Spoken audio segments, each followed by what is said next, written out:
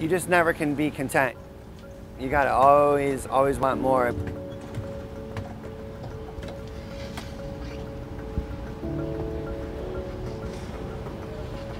I was born with my disability. It's called arthrogryposis. Obviously, it didn't limit me too much to be able to get here later on in life.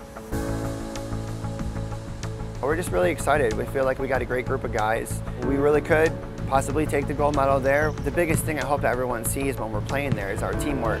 You know, that we play for each other, that it isn't about the individual, it's about us as a team, about doing anything it takes to get the win.